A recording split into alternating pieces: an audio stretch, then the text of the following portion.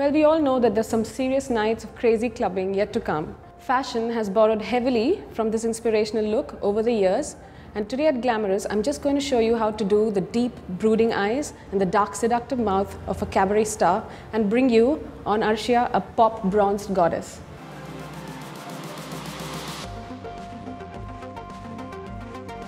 Well, as always, I'm going to start on prepped eyelids. I'm going to use a little bit of powder, just right there, to catch the excess fall of shadow. Now to get started, I'm going to use as a base a gel liner called Dip Down. It's deep brown, quite generously, all the way up to the brow bone.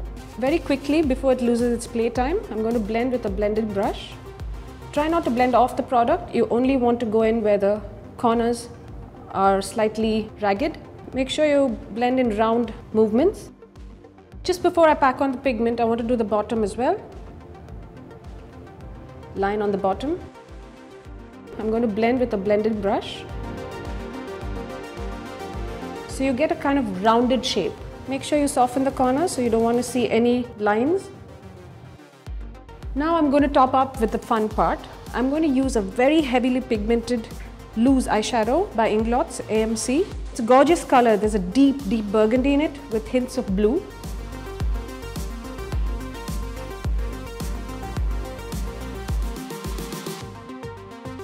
Just repeat on the other side. Once you're done doing that, take a bit of your dusting powder and simply dust off the excess. Using a rounded blending brush, just blend off the upper line of pigment. You don't want to use the brush on this area because you don't want to pick the pigment off. Just work it gently over the crease. Now, no flapper girl glam is complete without a whole lot of kohl. I'm using Lakme's Absolute Kohl in jet black. The messier it is, the better. So go in nice and deep, take a blending brush again and simply smudge it along with the brown so you don't see any kind of demarcation between the kohl itself and the skin below. Now I'm going to finish off with Clinique's High Impact Extreme Volume Mascara. So give the top side of your lashes a gentle coat just to take away any of the pigment that might be stuck in there. I'm going to use MAC's Dark Mineralized Bronzing Powder. So you're going to go sharp on the cheekbones. Lift them up. Give your cheeks a nice hollow. And now I'm going to use Makeup Forever's All Over Shine.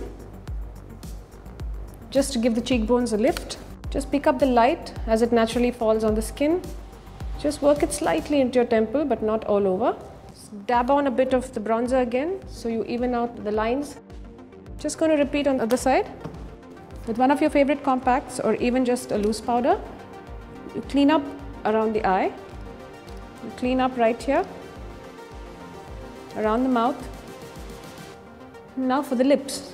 Well, to finish off with a deep berry lip, I'm going to use Makeup Forever's pencil in 12C, and with a very steady hand, you want to draw in the lip. Just work the lip pencil slightly in. This is only to create a base for your lipstick, which is yet to come. Yeah, just work the color in to the center of the lip as well. I'm going to use a Faces lipstick in a deep garnet. It's called Go Garnet. And that's how I'm going to finish this look. Just make sure you don't get any of this color outside of the lines that you've drawn. Well, this is a one-of-a-kind look. So if you have the guts to do it and the instinct, you should really give it a shot. I hope this video was helpful.